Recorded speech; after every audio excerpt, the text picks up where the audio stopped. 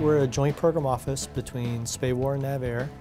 We originally started just doing global positioning system receivers, the same types of systems that are in car navigation systems, GPS. And we really evolved from just doing GPS to now doing GPS protection systems.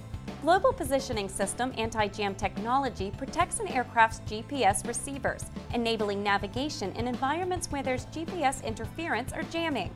These systems are really critical such that the GPS receiver still works and you have all those GPS capabilities that you started when you took off from the aircraft carrier or from the landing strip. And we're able to null interference and do certain things to ensure that we have GPS capability when we need GPS capability.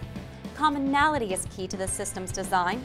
The same technology used on multiple aircraft platforms, including AV-8B, B-22, and P-3, is used on ships. Having this type of shared solution saves the Navy time and money.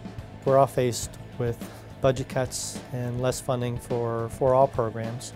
So anytime that we can find systems that cost less, we can procure additional units with the cost savings. But also what's really important is, since we're buying and integrating the same systems, anytime there's a problem, whether it's on an aircraft or a ship, we know what's going on, the shipboard side knows what's going on, we can compare notes and apply lessons learned and much faster figure out problems to solve any problem in the fleet. Engineers have modified the GPS anti-jam system to specific platforms, including FA-18. A flat panel GPS anti-jam complements the sleek design of the Hornets and Super Hornets.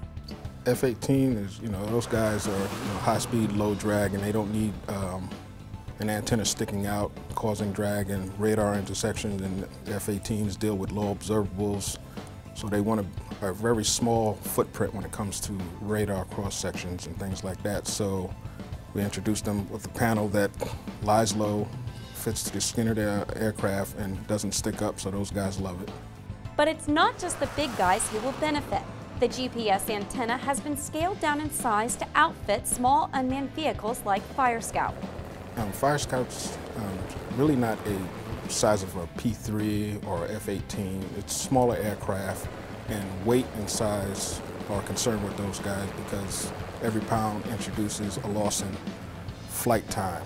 So if you reduce weight and size, you can fly longer and do longer missions. So that's the one thing we're concerned about: fuel economy, getting more bang for our buck, and keeping the schedule that they set.